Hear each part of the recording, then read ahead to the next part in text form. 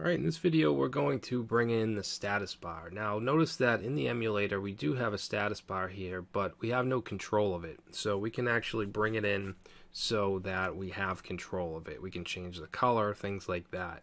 So up at the top here, I have a, well, not in this file, that's the Android file.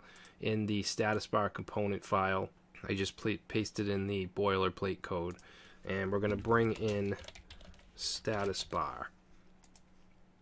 And then we're going to go down here into our view, and let's go ahead and put in status bar. Oh, not status bar component, just status bar. Okay, I'll close that off. And let's save that and see what that gives us. Okay, so notice that the color has changed. Now, when we do this, the emulator it's not gonna add another status bar. It basically takes this one over. All right, and it turns black because that's the default. Now, if we want to change the color, we can simply say background color, and let's set it to red.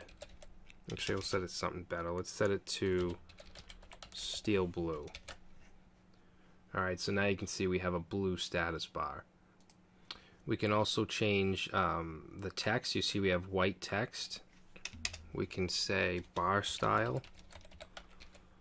And right now I believe, actually I'm going to put double quotes around this. Right now I believe it's light content, like that. Yep.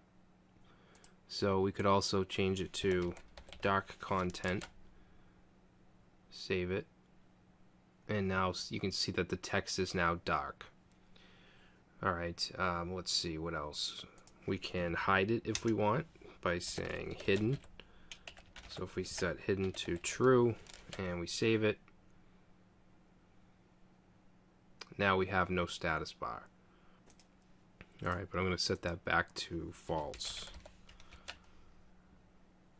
Okay, we can also make it translucent, and what this does is when it's set to false, whatever content is underneath, in this case it's this text right here, right now it goes below it, but if we set translucent to true, it should set behind it, so anything in our application will get set behind it. Alright, so let's say translucent, and we'll set that to true.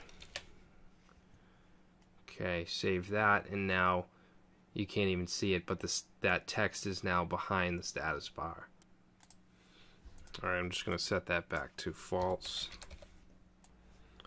Now, one thing you might want to do is when you're building an application, you may want different color status bars or different styles for different pages or different components.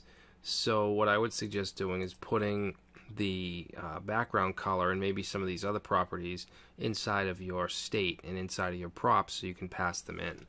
Alright, so for instance, we could say static,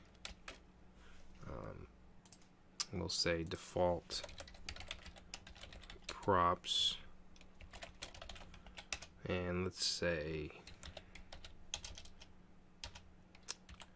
we'll say bar color. And let's say by default we want that set to sky blue. Alright, and then in the state we'll pass in the constructor our props, pass that in here, and then we'll say bar color and set that to this dot props dot bar color. Alright, and then we'll add it down here.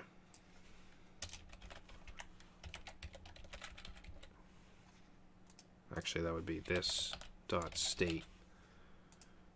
Okay, let's save that. And let's see, that's not sky blue. Maybe that's not a color, I thought it was. If we set it to steel blue.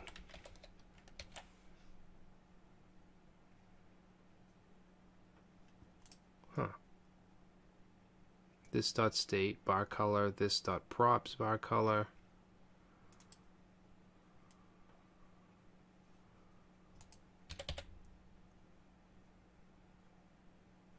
Oh, I just had to reload it like that. Alright, so now if we were, let's see, let's go back, let's go to index.android.js, and now we could pass in bar color, and let's say we want it to be red. We could do that. Save it. And let's reload it.